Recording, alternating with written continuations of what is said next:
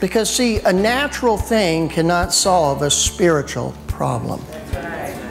If you don't know who you are in God and through the Spirit, you will never be satisfied by becoming who you think you need to be in the natural.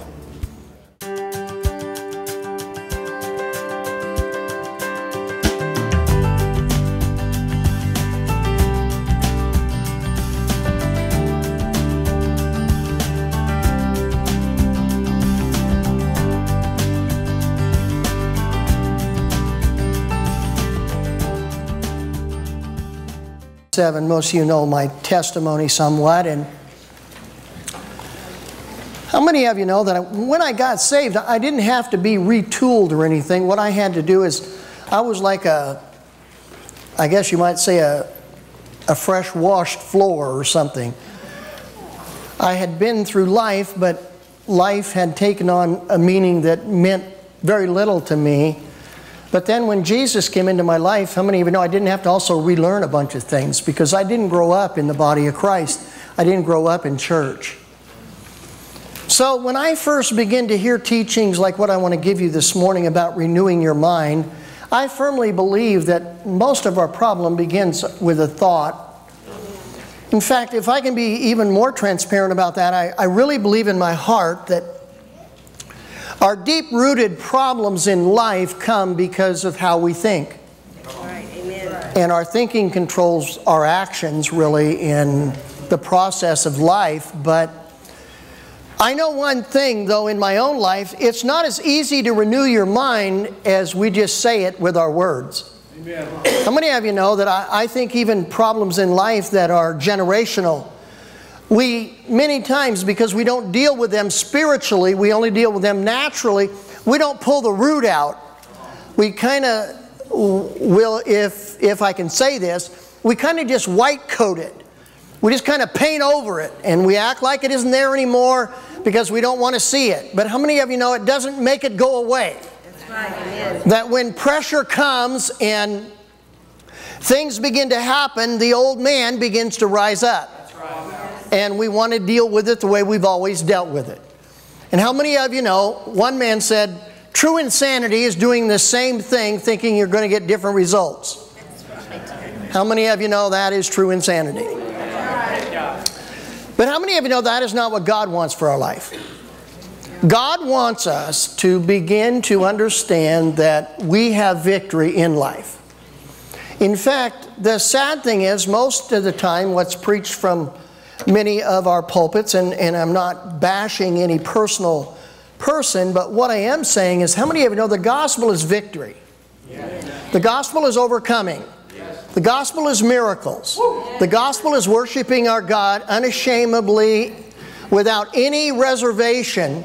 And really, the gospel is moving the flesh out of the way and finding out what the Spirit wants in our life. That's right. Because how many of you know you are born again through the Spirit, and it's going to be the Spirit that solves the natural problems of our life.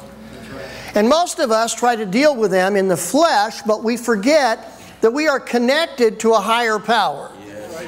And it isn't just some vivid little thing out here like some people want to say. It is the almighty created power that was given to us by salvation through Jesus Christ. Amen. And I say that because I believe that we have victory in every area of our life. But how many of you know, for us to do that, we have to grow up and mature in that? And I believe Romans was probably one of the most, where I want to read to you today, Paul was dealing with the Roman church. This was actually the church at Rome. This was not written to the Roman government.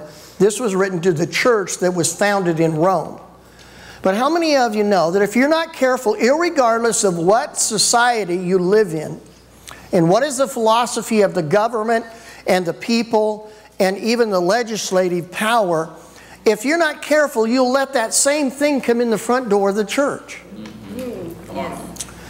Things like, I mean, I don't know about you, but I really do, and there'll be a day probably when it's hard, and I know there are young people here, and I love you, but I still believe in marriage between a man and a woman. Amen. And it has nothing to do with I hate people. It has to do with what I believe the Bible tells me about the foundation of marriage. In fact, it's an amazing thing, because the sad part about it is what we've done is we're diminishing both groups, male and female. Right. I said at our last men's meeting when I was teaching that marriage is the most powerful thing, really, I believe, in society. Next to salvation in the body of Christ and the church, marriage, the foundation of marriage is more powerful than anybody ever gives it credit. Because what it is an equality of all things for the man and the woman. And I know some people won't say that. They feel men are above women. Well, I want to tell you, when God made woman, He said it's not good that man should live alone, but I will create for him a helpmate. Someone to come alongside them. Not walk behind them or even walk in front of them, but walk beside them. And these two shall become one flesh. Now, why I'm dealing with this is because I want to show you things in the spiritual realm that don't line up always with the natural realm, but they will as long as we let the Spirit flow. When God, through Jesus Christ His Son, Jesus knew He was going to leave the earth and be crucified and sit down at the right hand of the Father and make intercession for you. He said this, I will not leave you orphans, but I will send you another, a comforter. Almost the same words He said when He sent woman. And what we don't understand is what happened there. He said, I will make you a helpmate. How many of you know He said the same thing in Genesis? Now, do we think the Holy Spirit is a second-class citizen? Hello?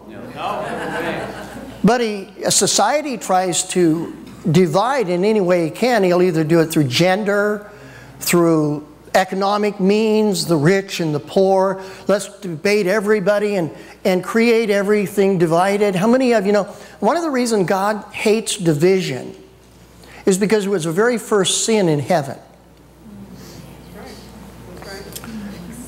Satan divided 1/3 of the angels from the power of God and really went into rebellion. And that's why God calls rebellion like witchcraft.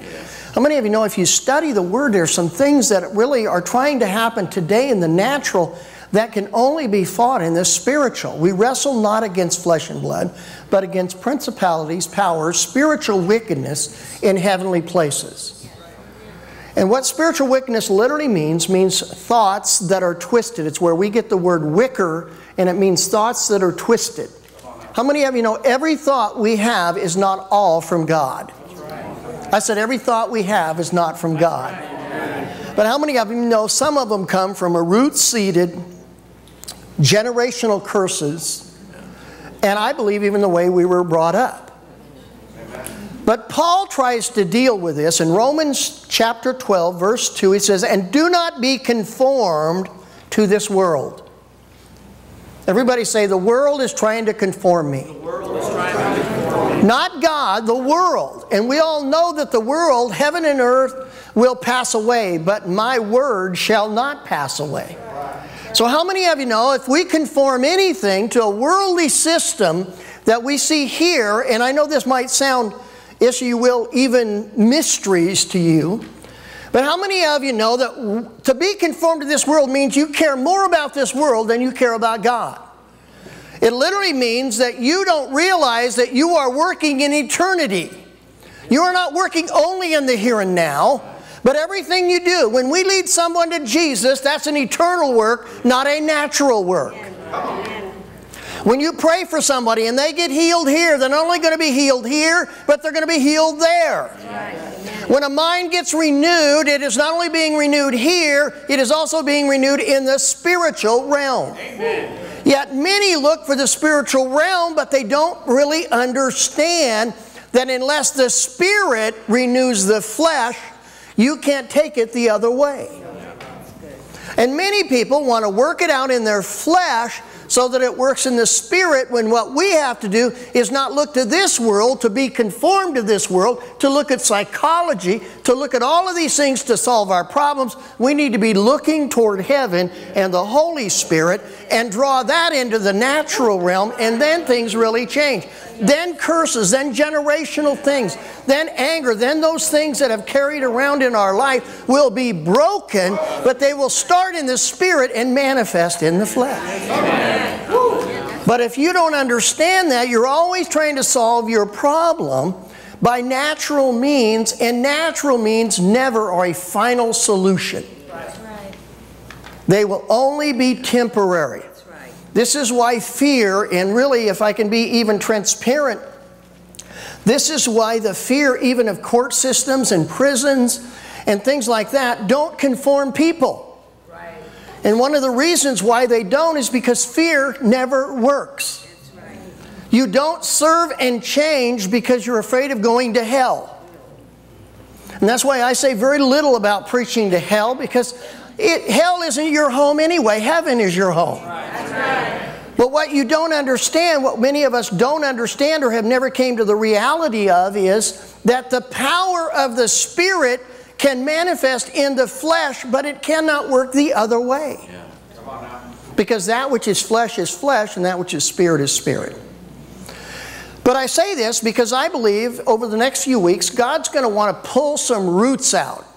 I think we trim the tree sometime and we do better for a while, but we never pull the root of it. And until we pull the root of it, it will always establish itself again and take on new life. And it might even metaphor, it might even change, it might bring forth into our life in a different way or manifest by trying to come into our life. If the enemy finds out he can't get through us from our old man of anger and frustration, how many of you know he'll make sure you have money problems? And if he can't come in through money, he'll make sure you have marital problems. And if he can't come in through your marriage, how many of you know your kids will make you pull your hair out? Oh, sorry. I know no kids have ever done that. But are you hearing what I'm saying? How many of you know there's a lot of doors into our life, but how many of you know we got to deal with each door by pulling out the root?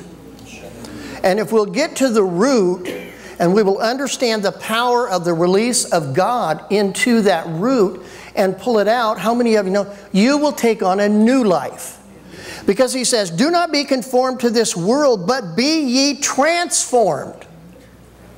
In other words, it's not going to look like a worldly system.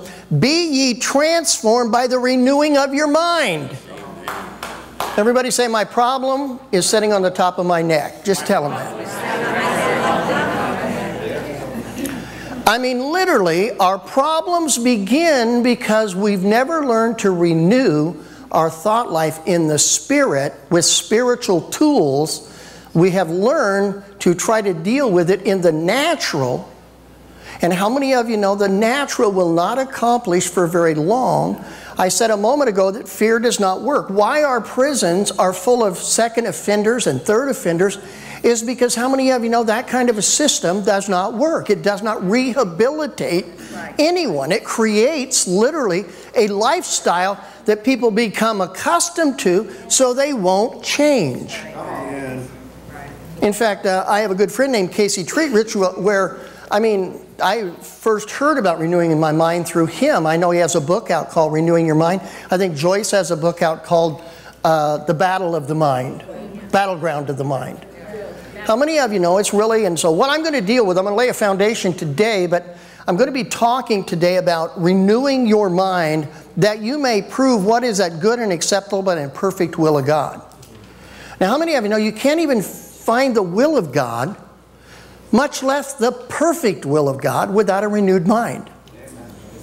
And we wonder, I grew up in the late 60s, early 70s, and how many of you know that everybody was, why am I here? I need to find myself, like you were lost. Anybody know what I'm talking about? You could feel yourself, but in here you were lost. Because why do I exist? What am I doing here? What's my purpose? How many of you know you didn't find that on drugs? Because we tried, believe me. And that didn't solve our problem. Because see, a natural thing cannot solve a spiritual problem. If you don't know who you are in God and through the Spirit, you will never be satisfied by becoming who you think you need to be in the natural. Are you getting this morning? I know this is a little, I'm kind of taking my time. This is more of a teaching than a sermon, but we're going to break down some things over the next few weeks that I literally believe can pull out some roots. There needs to be some things uprooted in our life. And I say this because it comes by the renewing of the mind, that I may prove what is that good and acceptable and perfect will of God.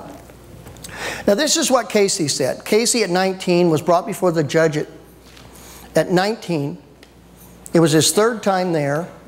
And the judge said to him, if you're back in my court again, I'm going to throw you in prison.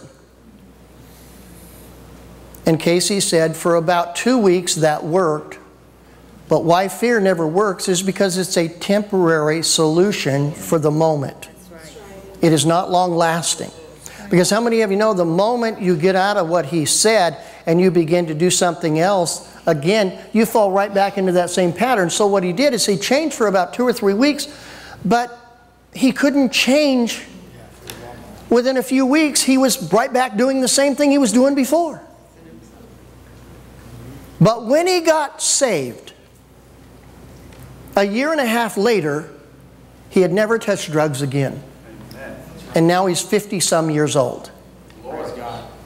Why? Because he learned to renew his mind spiritually. He didn't try to change it in the natural. That's right. And so let's break this down. Let's kind of look at two really phrases here. There's much going on here. The word transformed, conformed, all those words have power. But let's look at the word renewed. What does being renewed mean in this passage? This is what it says to me.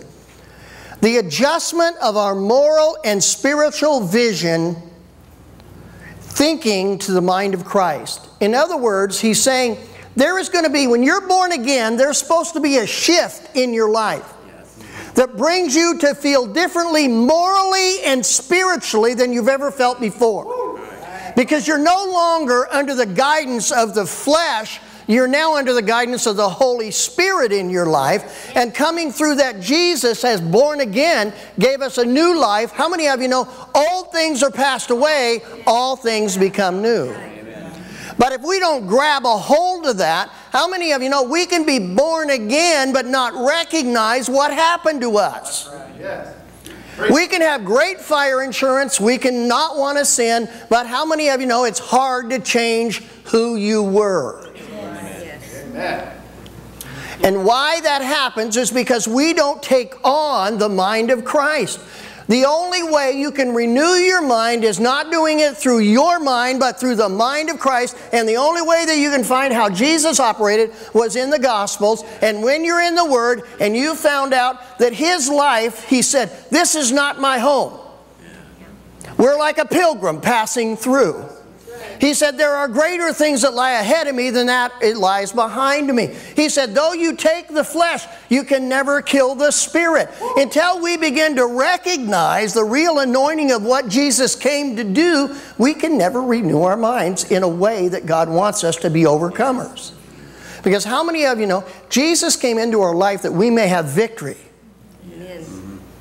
And that in Him all things are possible.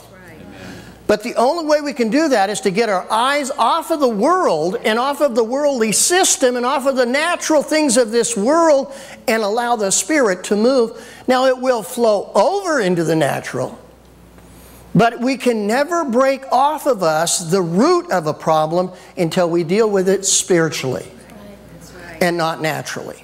Amen? Amen. He goes on to say, which is designed to have a transforming effect upon the person's life.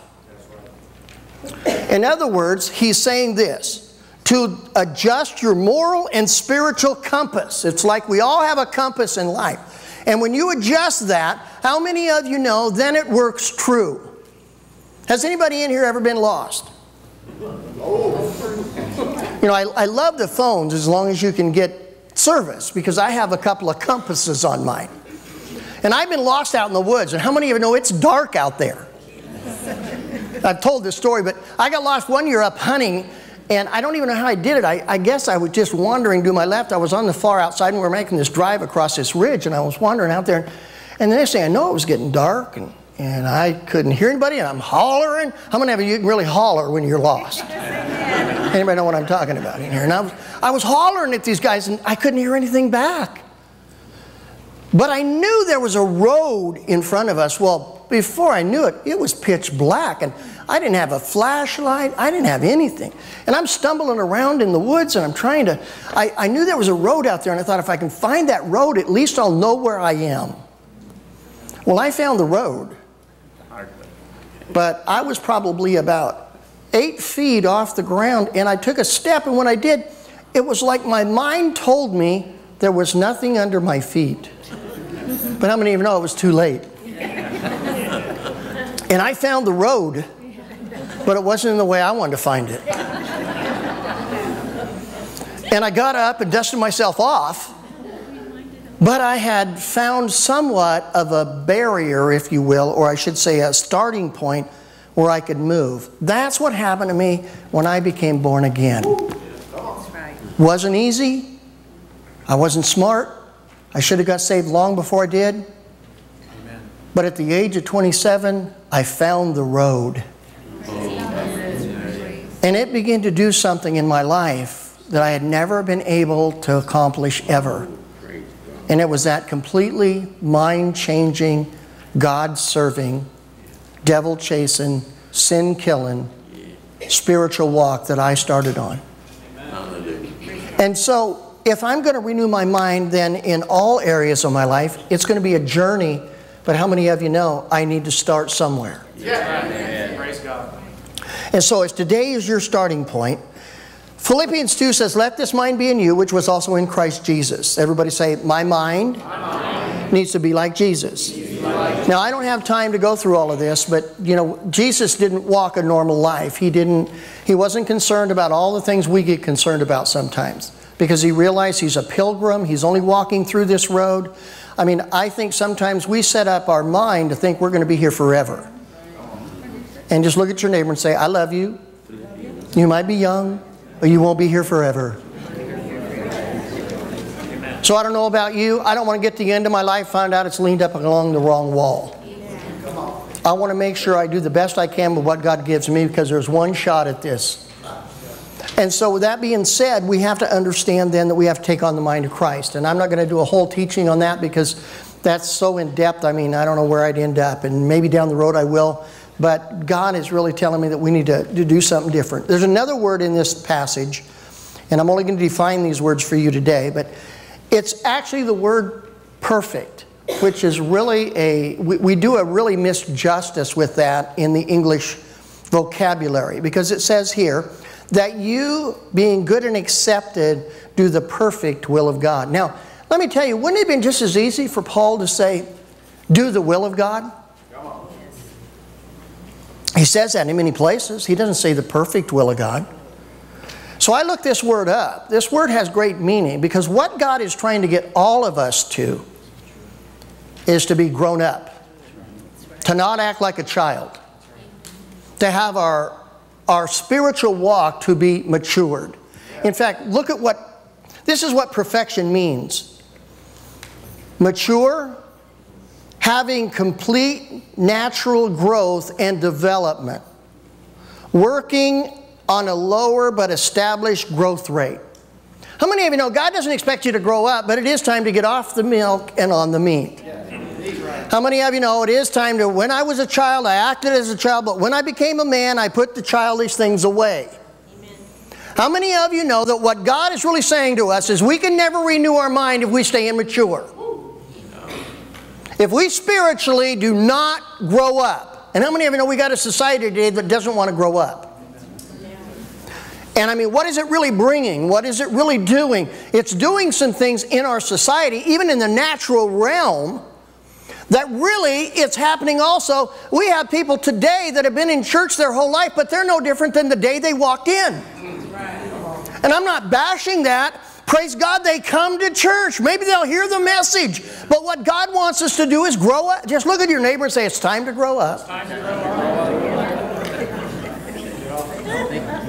I mean, to be grown up means you act like an adult. You don't get upset with things and say, I'm going to take my toys and go home. Hello? Well, let me put it another way. Maybe you get upset at some things and you take your one little toy and go home because you don't probably have many. Because you've thrown them all away or ruined them because of your immaturity. How many of you know that we have to learn to treat our car right, our house right, our wife right, our kids right? I mean, it's an amazing thing. People, I'm going to say something here that probably is going to blow your mind, but you know, I stopped listening to country music. I used to love country music. In fact, I was kind of a kicker. I was a drugstore cowboy. I had a Stetson hat, beaver hat. I had $200 cowboy boots. I mean, I loved to act like I was a cowboy. Because that's all I was doing. I didn't own a horse or a horse trailer, but I was a cowboy. Anybody know what I'm talking about? You know, I used to listen to what they call kicker music, and you know, I grew up on that. My mom and dad, you know, Hank Williams and, you know, Conway Twitty and Loretta Lynn and, you know, I loved it. Don't misunderstand me. I mean, it's good music until I really started listening to the lyrics. That's right. Come on. That's right. I mean, they all get better looking at closing time, baby. Anybody know what I'm talking about in here? I mean, don't look at me with those deer in the headlights stuff. You know, find time to leave me, Lucille. You know, what I found is most of that music talked about trucks, kicking your dog, cheating on your wife, or your wife cheating on you, or leaving. I mean, no offense, but the music was good, but the lyrics brought nothing but negativity. And people say, oh, well, that doesn't matter. Don't kid yourself. That which is in your heart is how you live. And I'm not putting down country music. In fact, it's sad because... play it backwards, exactly.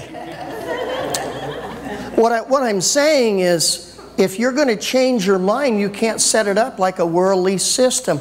That's why it's powerful when we worship, when Robert and the worship team sing songs about heaven and victory and overcoming and the blessings of God and Jesus coming into our life, and He's our source. Though things happen, greater is He who is in us than he who is in the Lord. How many of you know you need to hear a lot of that? Yes. Why? Because it makes you grow up. It makes you mature in your heart, and out of the heart we live. But how many of you know God doesn't expect this overnight? Remember, I also said it is saying a growth and development working on a low but stable growth rate. What He's saying, what I'm trying to say to you or get across to you is, if you're where you were 5 years ago and you've been walking with God and you're not somewhere down the road, you are not growing up at all. And maybe that's an insult to some people, but you should be different. You should understand the Spirit better than you ever have. You should know more Scripture. You should be able to speak against the enemy. You should be able to see things that others don't always see, that natural things. I mean, I've grown up quite a bit in the area of wanting my own way. How many of you know I grew up wanting my own way my whole life, and I found, look what that got me. It got me at Jesus' feet, but I brought a lot of baggage with me. So church, if we're going to grow up, we're going to have to understand we can't stay the way we are. I believe learning is a lifelong journey. It's not a conference, a sermon. I believe we should learn and be directed our whole life. And if we can't be, we are not really who God wants us to be. Because one of the first things I'm going to talk about in this series is our willingness to be instructed is the only way we can really grow up. Because a logical man can sit down and discuss things. A child always wants their own way. Good preaching, Pastor. And so with that being said, let's kind of break this down. If we're going to grow up and be mature, if we're going to grow up and be developed, if we're going to grow at a pace that we need to, how many of you know the first thing it says in Philippians 3:15, therefore let us, as many as are mature, have this mind. And if anyone thinks otherwise, God will even reveal this to you. In other words, if we're going to learn this, if we're going to understand this, then how many of you know to grow up, we are going to have to say, I'm not satisfied where I am. I want to go forward. Because anything that's stopping you from going forward is literally an obstacle. In fact, it's an amazing thing because many people don't recognize the obstacles, so they keep falling in the same pit. But I want to teach you how to recognize. I will be transparent with you. I'll talk about me. For years, Sandy and I have always had a fairly good relationship. But how many of you know, sometimes the old man would rise up and I would want my way. Turn to somebody and say, I find that hard to believe. So, just like when I was a kid, if I didn't get my own way, there were consequences. Anybody know what I'm talking about? So our house was kind of in disorder for a while, until I finally got over myself. Anybody know what I'm talking about in here? Come on, now don't look at me like that. But I say this because how many of you know now when things come awry and that old man begins to rise up because I'm not where I was 10 years ago or 20 years ago, Sandy and I say, the enemy's trying to come in. Yeah. We recognize what's happening, enemy, and we rebuke you in the name of Jesus. And how many of you know we hardly ever have a disagreement?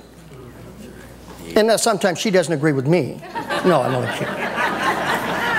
Sorry, guys out there on the TV. That's not true. I mean, I have learned that life is not always getting your own way. Life is growing up, that you can maturely talk about what's going on. Amen. Amen. And when you do that, I want to tell you, things change in your life supernaturally. And the reason is because you understand that many times what's trying to come in is trying to come in through the Spirit, not even the natural. Because God joined you in a marriage, in a relationship, in a family, spiritually. He knew me before I was in my mother's womb. He knew where I would be. He knows the beginning from the end. Yet at the same time, I still have to do the process of walking through this life. And if I will do that and do it in a way that lines up with the Word of God, I see things.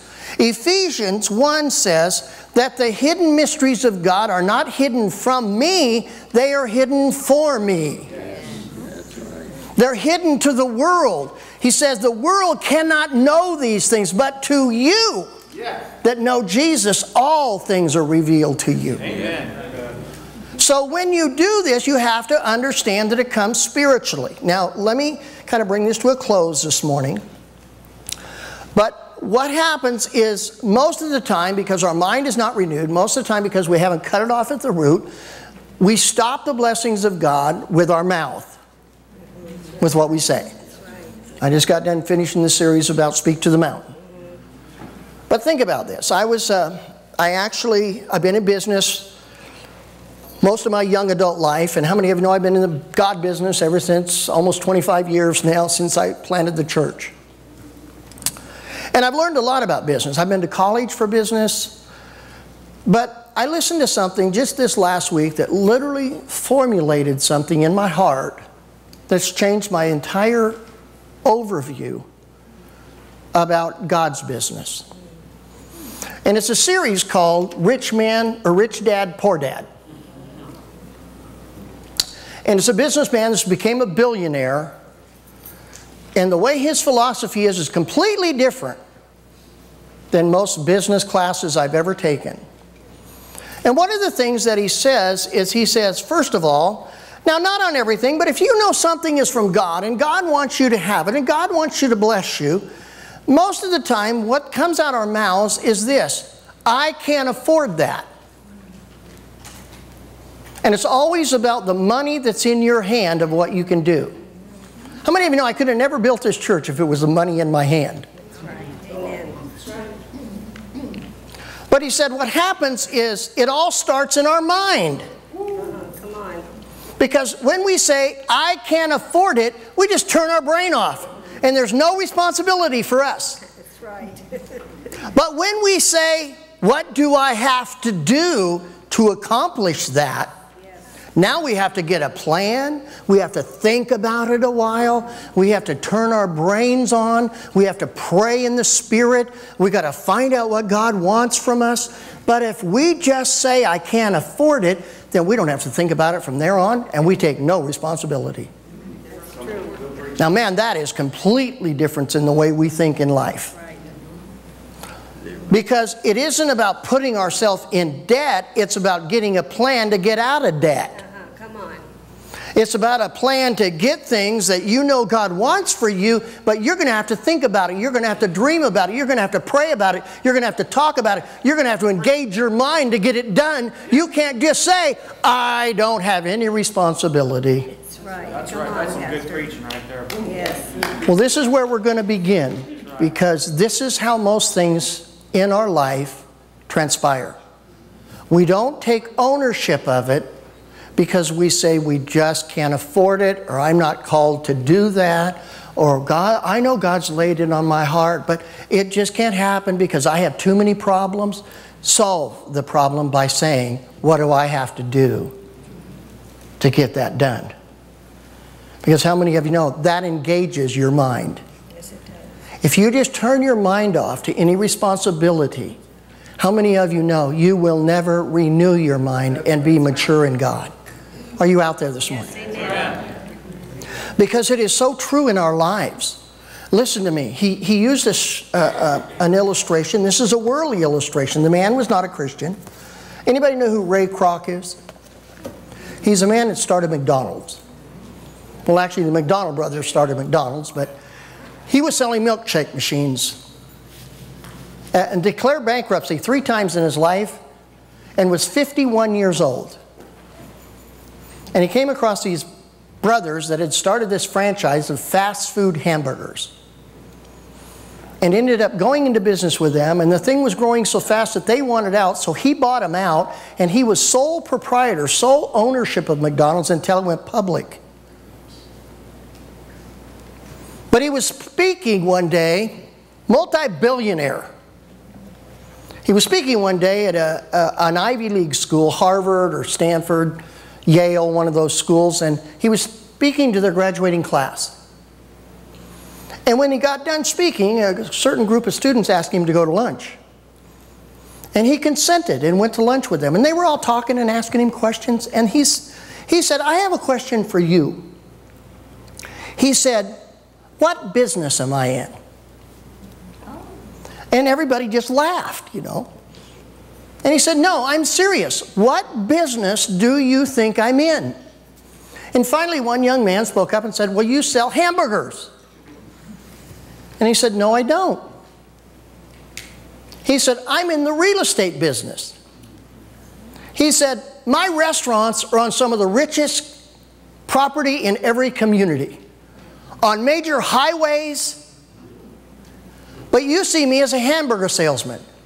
He owns more property than any person in America,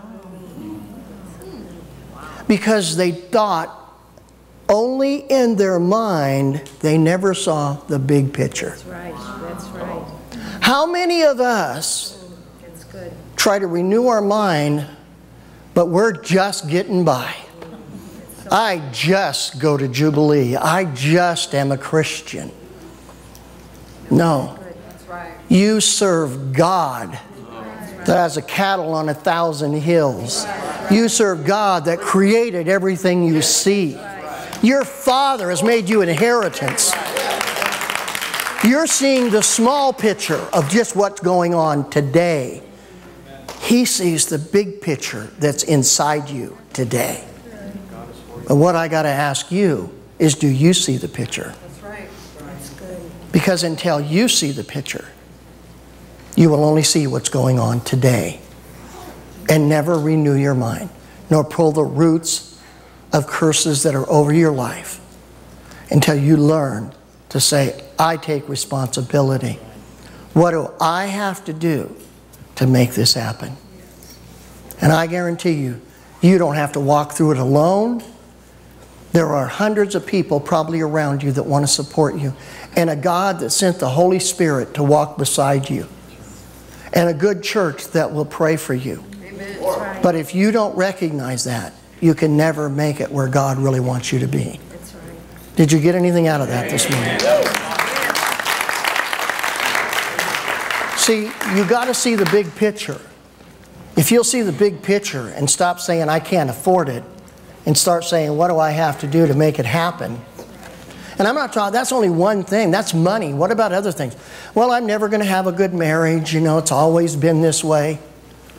What do I have to do to make it different? That's what I had to do. Well, I don't have all the skills to raise my children, but my God does. What do I have to do to make it different? Speak over your children. I mean, we used to sneak anointed cloths in their pillowcases. What are you going to do to make it different? Or maybe it is finances. Quit saying I can't afford it. If you know God wants you to have it, start saying, what do I have? Are you out there? Yes. Right. Because I want to tell you, this is really renewing your mind. What we're talking about here is where the rubber meets the road. Not some pie in the sky thing, something that you can do, that you can apply, that you can pull those roots out completely and not be under that curse any longer in the name of Jesus. If you want it, God will help you get it. But you have to do your part. Amen.